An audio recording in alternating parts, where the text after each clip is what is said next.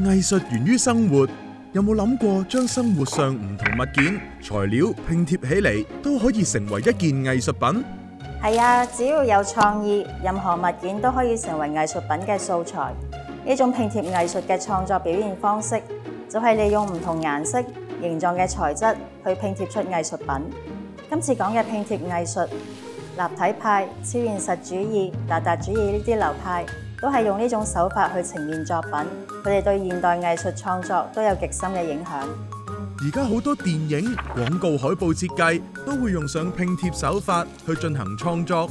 館長，其實拼貼藝術嘅起源係邊一個時期？20世紀嘅藝術形態千變萬化，立體派、達達主義同超現實主義就係最早利用拼貼概念嘅派系。佢哋利用唔同顏色嘅拼合、唔同材質、唔同形狀嚟創作。好似畢加索出名嘅作品都係以拼貼嘅概念呈現。之後去到第一次世界大戰期間，達達主義形成，亦係一個利用拼貼手法進行創作嘅流派。咩係達達主義啊？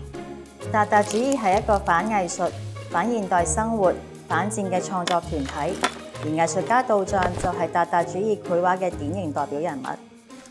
當時嚟自歐洲各地嘅藝術家都聚集喺瑞士呢個中立國，用唔同物件創作，主要就係為咗嘲弄傳統藝術，亦表現出一種新嘅藝術創造途徑。呢個就係達達主義啦。而呢個影響去到1924年嘅時候，就轉變成另一種同類型，但係更加有力量嘅藝術運動，就係超現實主義。拼貼藝術創作已不限於平面創作，好多時以唔同物料同素材嘅運用，或者將唔同嘅物質合拼或者交換。例如木頭表面轉成光滑，減去質感，換走既定顏色，體現顛覆邏輯嘅視覺經驗。就好似西班牙嘅著名現代藝術家胡安米羅，佢嘅創作唔局限於傳統繪畫嘅框框，佢將大自然同日常生活嘅元素放喺藝術創作上面。例如米羅中意收集物件，會用實體物件作為作品嘅組成部分。佢會喺鄉間散步嘅時候，或者屋企環境入面，將揾到嘅物件以拼貼形式構成雕塑作品入面人物嘅不同部分。另外，米羅嘅繪畫創作唔一定淨係用顏料，佢特別重視作品所用嘅載體同材料。